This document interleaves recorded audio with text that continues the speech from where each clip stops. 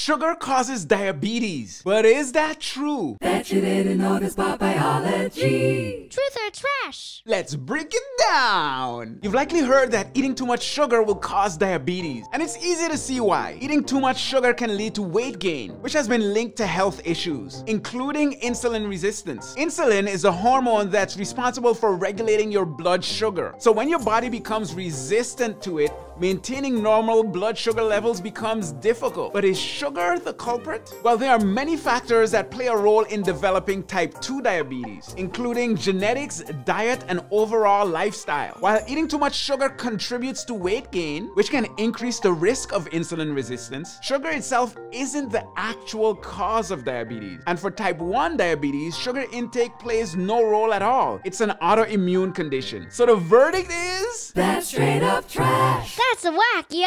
By the way, do you watch your sugar intake? Hit me up